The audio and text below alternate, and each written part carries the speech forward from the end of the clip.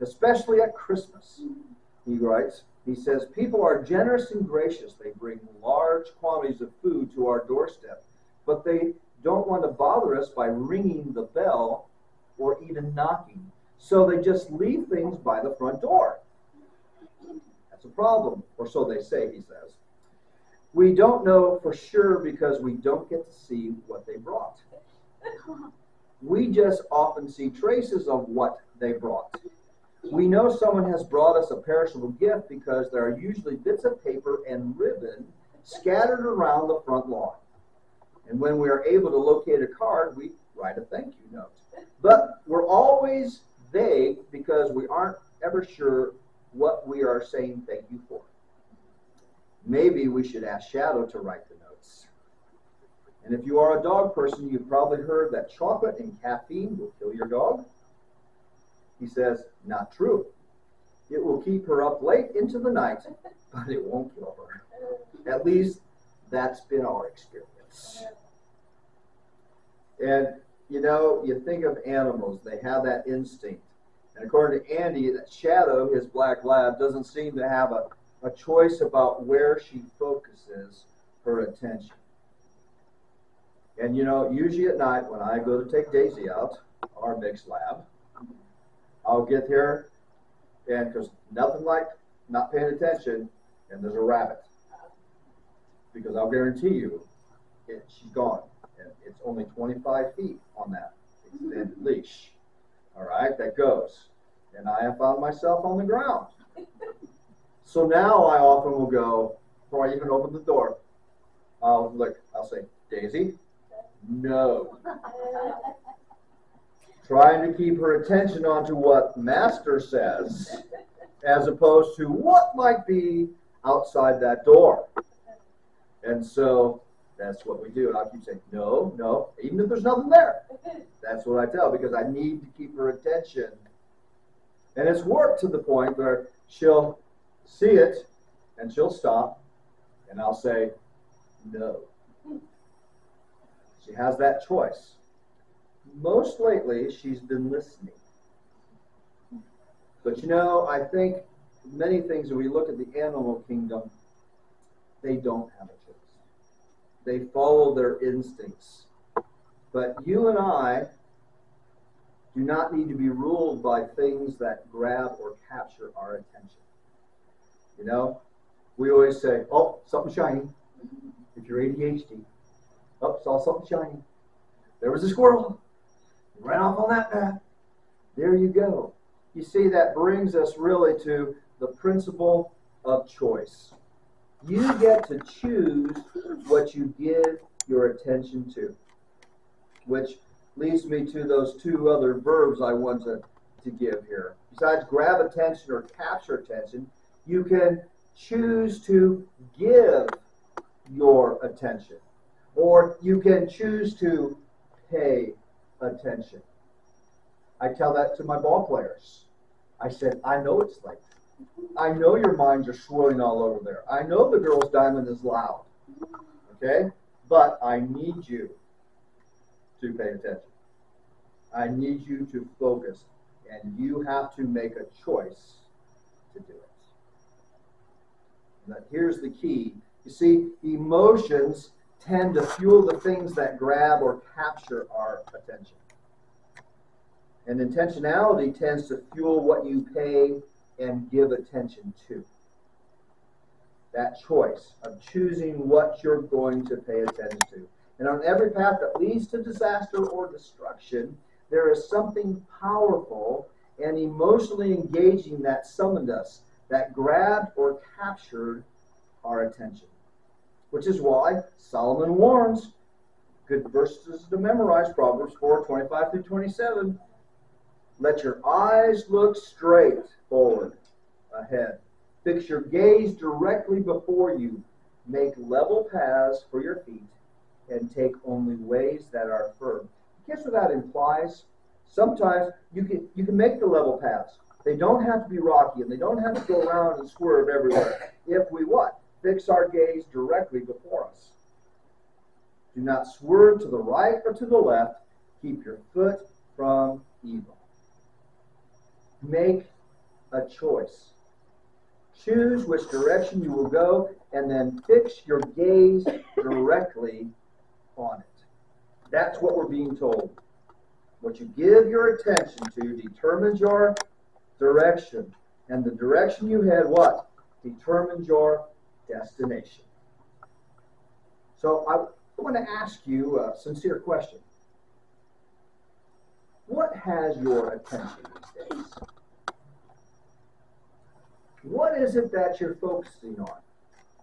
Is it a relationship, a career, a house, an enjoyable pastime?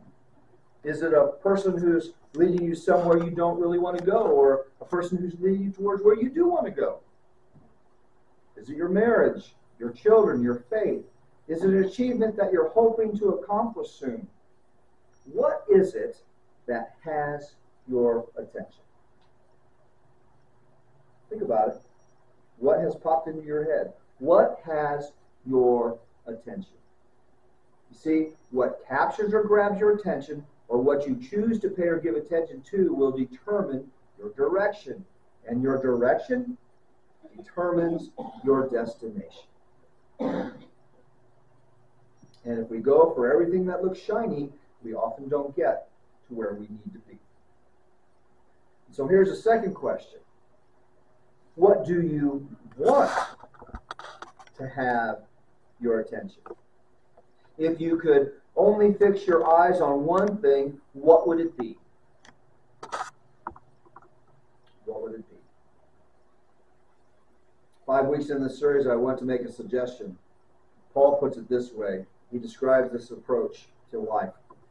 He says, forgetting what is behind, straining toward what is ahead.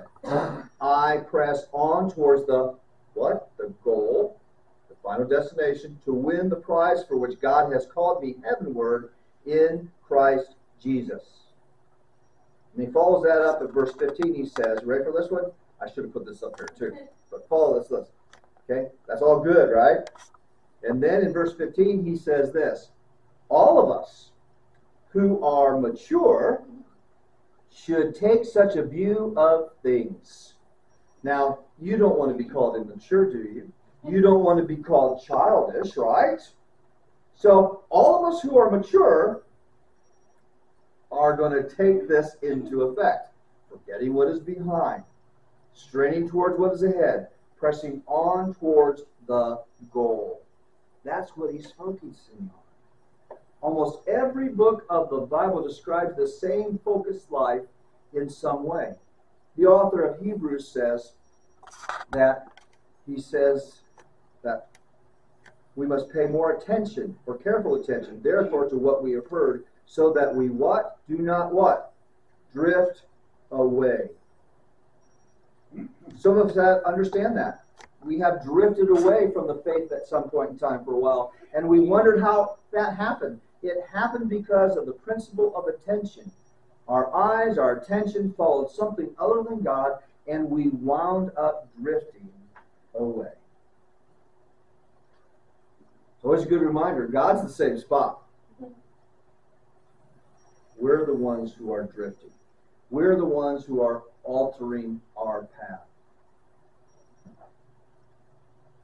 Here's what we need to do to stay on that right path spiritually. If we look at Hebrews 12, another passage that you might find familiar, he says, let us what? Fix our eyes on Jesus, the author and perfecter of our faith, who for the joy set before him endured the cross. For the joy set, he what? Was he joyful at the cross? No, he endured the cross, scorning its shame, and sat down at the right hand of the throne of God. Consider him who endured such opposition from sinful men, so that you will not grow weary and lose heart. I like that verb. Fix. Fix your eyes on Jesus.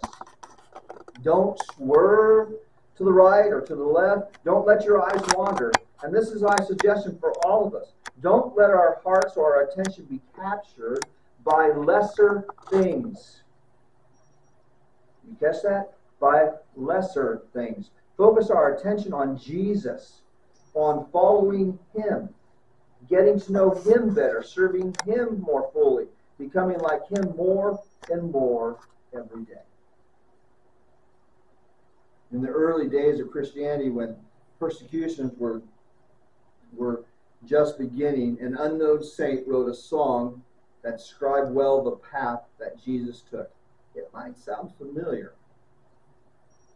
He says, Jesus, being in very nature God, did not regard equality with God something to be grasped, but made himself nothing, taking the form of a servant, being made in human likeness, and being found in appearance as a man, he humbled himself and became obedient to death, even death on a cross.